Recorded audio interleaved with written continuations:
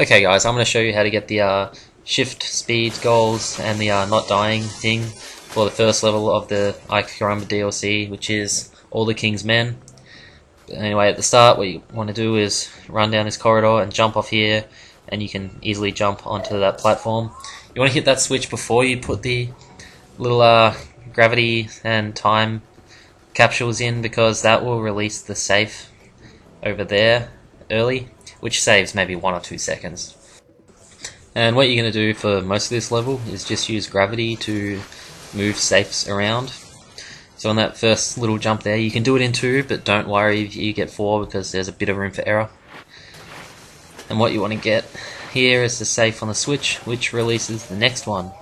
And when that one is between these 2 posts, that's when you want to hit the next switch, because that'll line up the little conveyor belt thing. And when it starts to topple right there, like as soon as it topples, you want to hit it again, because you can get it over really quickly to the next switch and with minimal dimension shifts. Now this last one, once it gets that little straight bit there, it'll speed up the smallest amount. That's when you know to hit the switch to release the next conveyor belt, and that'll line up alright. And now coming up here is my least favorite bit, just because of this conveyor belt here, the too wide one, which you can turn. Because if you turn it too early, when it turns back, it could hit your safe off the next conveyor belt. And also if you turn it too late, the momentum can move the safe away. And ideally what you want to happen here is have the safe that you broke the window with stay on the platform with you, so that you can use it to sail back up to the top of the level. Didn't happen for me, so I have to go through this really annoying bit again. But I'll speed it up to save a bit of time.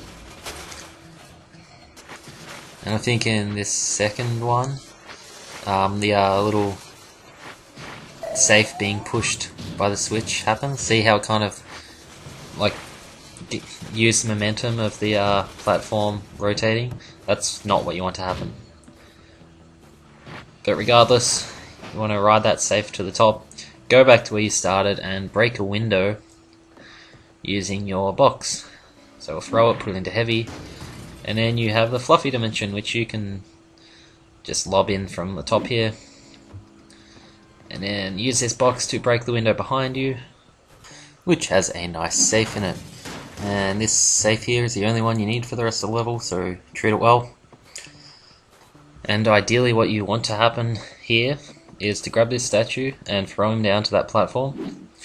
I don't know what I was doing, I missed, which sucks, but there's a few more floating around which you can use after I drop this bad boy down. So there's one on the left there usually, and then there's 2 more on the opposite side.